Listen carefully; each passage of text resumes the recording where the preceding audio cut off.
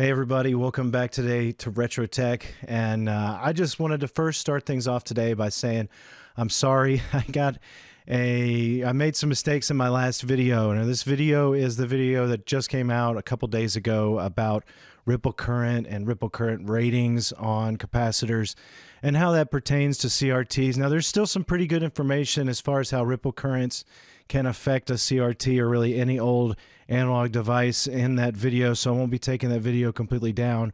I figured I'd rather correct the things that I made mistakes on in this update video, and the most important thing to me is that you guys have the right information when it comes to all this stuff. And so first off, I did want to say thank you to Mark from the Retro channel. I'm going to give his channel a link down in the description of this video, so you go check him out. But he did reach out to me on Twitter and sent me a DM kind of explaining where I had messed up on my explanation and my conclusions that I had come to based on personal experience and the information that I was studying about the ripple currents and what I had explained in that video.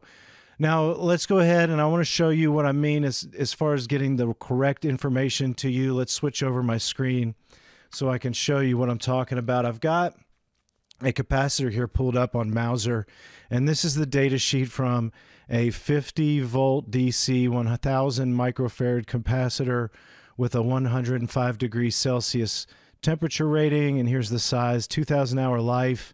And then finally down here is the ripple current rating. It's 950 milliamps. And so what I had said in my past video was that that rating was, it's somehow tied to the fact that the capacitor was going to allow that much ripple through. So like it was a negative thing, as if the capacitor was going to filter out a lot of the ripple current there. And that's actually incorrect. What's happening here is this ripple current rating is actually a longevity or life expectancy performance rating for the capacitor.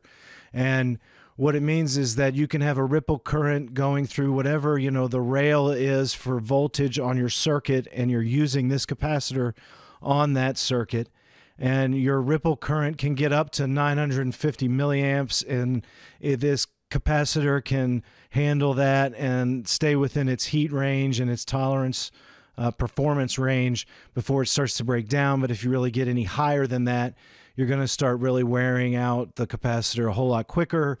So, to make a long story short, I screwed up. It's not actually the rating is not actually, tied to adding additional current to the ripple. It's just how much the capacitor can withstand on the ripple. So the higher rating should, in fact, be a better indicator for how long the capacitor should live, or meaning it should be a better capacitor if it has a higher ripple current rating. Here's another producer, Vache, that makes a similar capacitor. And if you look here, it does have a slightly higher ripple current rating. So that is something that I definitely wanted to clear up, because I don't, the good thing is the majority of CRTs that I've worked on in my entire career of doing this, the majority of those CRTs do not use higher than a 105 degree temperature capacitor. So if you're using the 105 degree temperature capacitor, most of the time it's going to be better performing than the one you're replacing it before. However, if you want to go further and test with trying something that has a higher milliamp ripple current rating, then you should see better performance and a longer life on that capacitor according to the data sheets and according to the correct information. So again, I am extremely sorry that I messed up on that, and it's never my intention to throw bad information out there. I just want to say a couple more things here about all this. So if you just wanted to know the correct information, that's it. That's, that rating is, again, a statistic provided by the capacitor manufacturer that says if you have a ripple that you've measured on your voltage and you're using this capacitor in that, then you need to have the ripple not go out of this parameter and be too high, or it will wear out this capacitor. And the capacitor's ripple current rating isn't actually impacting the physical ripple itself, as far as like what I had thought previously. So for the fifth time, I'm really sorry. I will now tell you how I got to that crazy conclusion in the first place. And this goes back to a couple years ago when I really started digging into recapping a lot of CRTs. And I started with a lot of my own things. And this was also a time when I was developing cap kits, because there weren't a lot of kits out there at all. And so the cap kit development pretty much involved me going through and a lot of times referencing things like the service manuals, as well as the boards themselves that I was looking at. And I've gone through before and shown you how I documented that. But then again, when you get to an order sheet like we've shown today, there's all kinds of different options when you're ordering a capacitor. And we're actually not in a good stock period of time right now. It's not as bad as it has been for the last 6 months ago, but it's still not good. So there are a limited number of choices, but back when you had open stock and anything was available, you had all kinds of choices. So I had a job, 2 different jobs that I ordered some capacitors for. One was a BVM D20 that is my own personal D20. I still own it right now. And then the second one was for a 20L5 that I had in the shop. And I bought the largest capacitors I could find at that 105 degree rating. I bought like 10,000 hours, and the ripple current ratings were insanely high on these. And I thought, man, if I get this to work, then this is like a supreme upgrade that I should be able to basically say, hey, I can upgrade the PVM and give it so much better performing parts that it will increase the life and you don't have to worry about anything. But the problem was the capacitors that I ordered, they did not react well in both of those situations. First off, the 20L5, when I did the deflection cap kit, I had all kinds of issues. I wish I had some kind of visual pictures to show you, but I don't, because it was such a long time ago. But for the most part, I could not get the deflection corrected at all on the screen. The controls would not adjust nearly as much as they should adjust. I had some interference on the picture, and overall, it was a bad situation. And to be frank, I had to take that cap kit out, and I ordered a kit from Save on Pat, and then I just used his kit instead of my personal homemade kit. So I took those parts out, and when I put Pat's kit in, everything worked perfectly and as expected. So that was one indicator that I was like, hey, I went way too far on these capacitors. And then the same kind of thing happened when I put them in the BVMD series. This time I recapped the PA board. And the PA board got so funky, it started flashing bright lights that I thought I had messed up my entire BVM because I went through and I recapped it, and it worked for a little while, worked perfectly. So I went through and recapped all the boards in it. And what happened was somehow it just, after not even that long a time, it just started really showing interference. And the PA board especially, it just made some awful things show up on the screen that I thought was going to be like a tube issue. I was very unsure.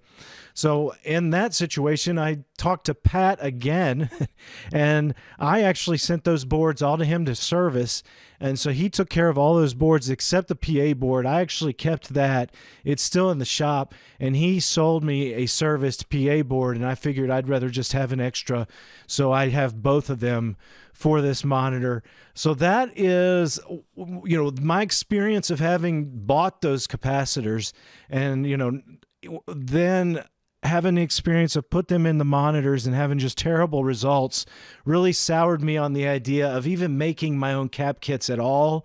So really, since then, most of my capacitor kits have either been published along with my deep dive videos on a certain monitor, or on my cathode ray blog site, or even all of them are published on my Patreon page. So that's all something that I've been keeping track of. But that whole experience of having them put in my own monitors and having just a bad things happen made me not want to have that happen to other people if I was going to offer these kits to them and have them have the same kind of issues that I did. So then I started to get into this idea of, well, now caps are coming available again, so you have more choices. We went through this period of time where stock has been really bad, obviously on all kinds of components, capacitors included in that discussion. So if the capacitors started to come back into stock like they had been, I was starting to think I should re-up a lot of my capacitors that I have in storage, which I did. So while I was doing that, I noticed more being in stock, and I thought that it would be a good time to kind of study more myself on what the ripple current meeting was. But I already started with this negative annotation with this ripple current and how it might be impacted. And for some reason, I got in my head the correlation between a higher ripple current would somehow be associated with, yes, a higher temperature and higher life rating, but like it was a cost of the performance on the capacitor for some reason. Like I associated that if you needed a longer life to your capacitor, that it would somehow let a higher ripple current go through, and that's actually not the case. I was thinking that you needed to, you know, back down on that and kind of give or take a little bit in that relationship. And that was just based on that experience of doing that and then swapping it out for lesser capacitors than what I'd ordered from my crazy high-end cap kit and having it work. So I took that personal experience and then I went into the Google machine and I sat there for, goodness gracious, 2 or 3 hours just reading through posts and blog posts. That's the problem. You know, another issue that we're all dealing with here, being in this kind of profession of working and trying to document things on social media and online, especially YouTube. So I found some information, kind of intrigued my biases more that I had been starting to create. And that's how I got down the rabbit hole of thinking these were two tied things. And unfortunately, too, it's really hard to Google this kind of information and get a good result back that's direct, that says, yes, this is how this works. This capacitor has a ripple current rating on the data sheet, and that means it can handle a bigger current than one that has a lower current rating. That's just, you know, it might seem second nature to somebody who's been doing this or has a full background in electrical work and electrical engineering.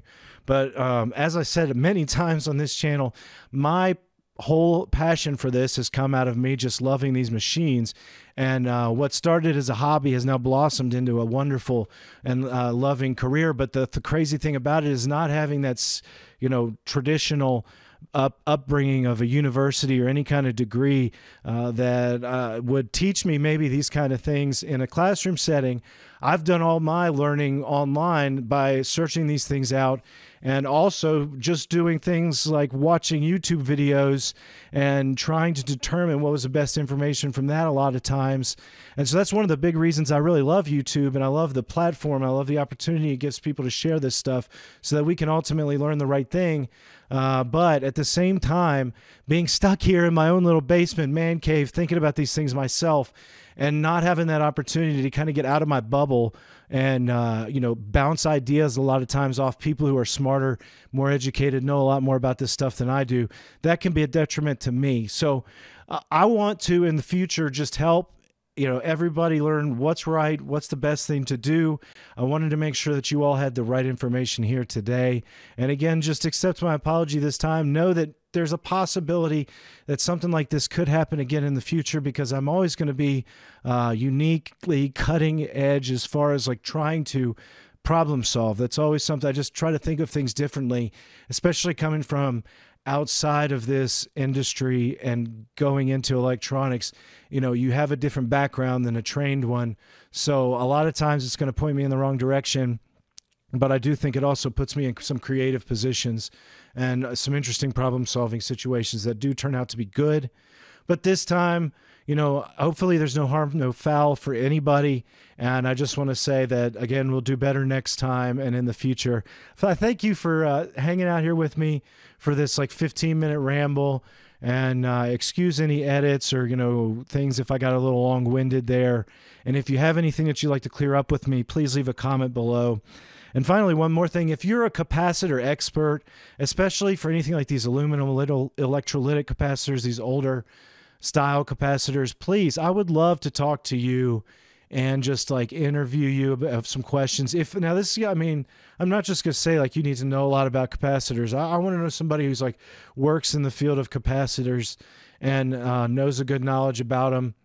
and basically knows a lot of these things that like second nature to what we do, because I believe a lot of people would be benefiting from a conversation around a lot of this stuff that we just are looking at on paper and don't fully understand, and it's not as easy to get in there and get the right information all the time, especially without making a mistake first. So anyway, I'll see you all next time. Thanks again, and have just a wonderful day.